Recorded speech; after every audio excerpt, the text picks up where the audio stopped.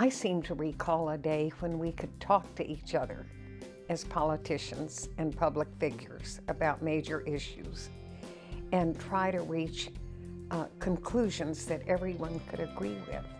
And we did that by some civil discourse with each other.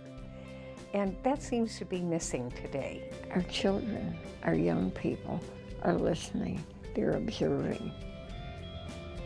And they see someone in high office, in a corporation, an organization, in government. They hear someone spewing out this ugly, disrespectful language. And this is a leader. What are they to think? Well, I guess this is the way leaders behave.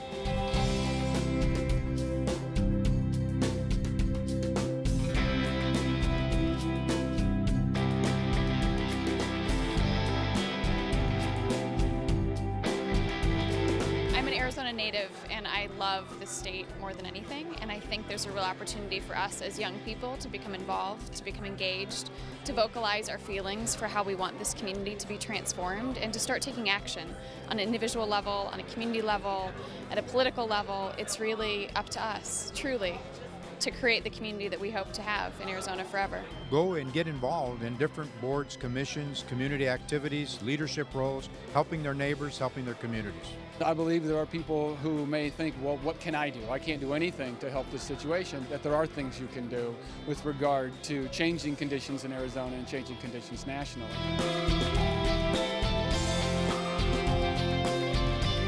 It's time for Arizona to come together and create a venue where we can all come together and discuss issues that are important to us. People seemed really inspired to kind of change the way we do business in Arizona. The community has finally spoken. We're discontent with the way the world sees us and the way we see ourselves, and it's the community's job to take care of everybody. Some of us are much more fortunate.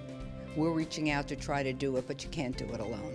I feel like Arizona really as a state is on a cusp where if we make the right decisions now, we can really move into a dynamic space. If it was up to me, I would take this idea of becoming involved and make it part of every household. It's one thing to sit in front of my computer and care about an issue. It's an entirely different thing to get up from that chair and talk to people about it and get them involved, really get them to understand how it impacts their life from a head and a heart perspective. If it was up to me, I would make Arizona a state that was welcoming to all of its residents, who recognize the leadership potential that we could all make this state great. The real work happens inside homes. It happens when people bring others along with them, when they get involved in community activities. I believe it happens when people go outside their door and meet their neighbor. It's an amazing opportunity, and you should really get involved. It's amazing. Don't waste your life. You only got one, and you might as well do something worthwhile, make a difference.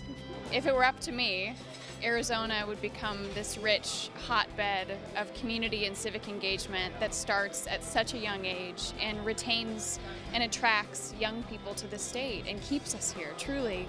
And that we have this generation of young people that are on the rise, that are passionate about their community, that are engaged. And I think that starts with a dialogue amongst young people, amongst each of us, saying that we want to create neighborhoods that are different than the ones we may have grown up in, that we want to create education systems that are different than the ones that we were educated in, that we want to create a political process and a way for all of us to become engaged in ways that haven't been conceptualized yet.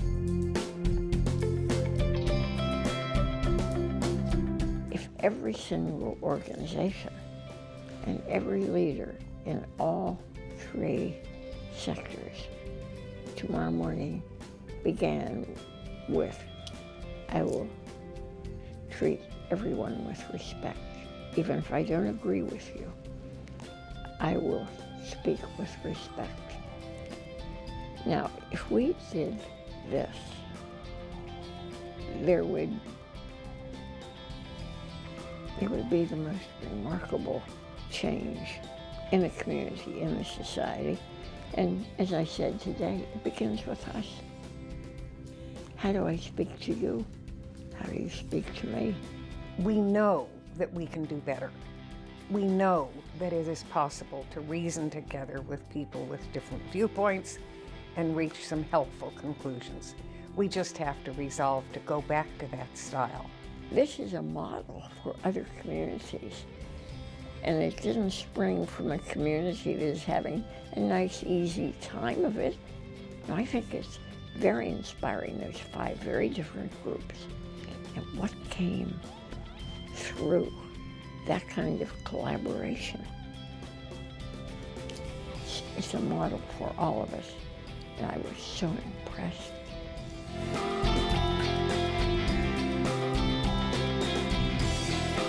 It's up to us.